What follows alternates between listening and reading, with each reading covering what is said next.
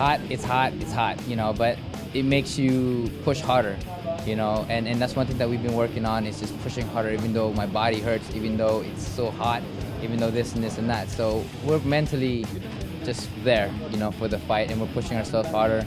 I've been here for about a month now, and I've been working with my dad for a week, you know, so we're very happy and we're very ready.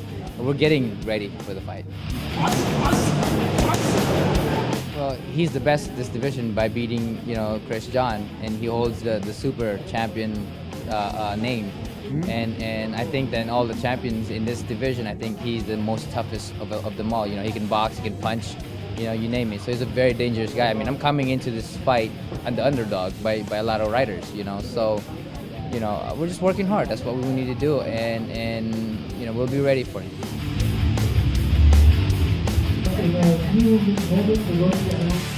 Rappler.com to everybody out there. Thank you guys for all the support. You know, please keep supporting me throughout, and follow this guy right here, and you'll know what the Filipino Flash is doing. So thank you guys once more.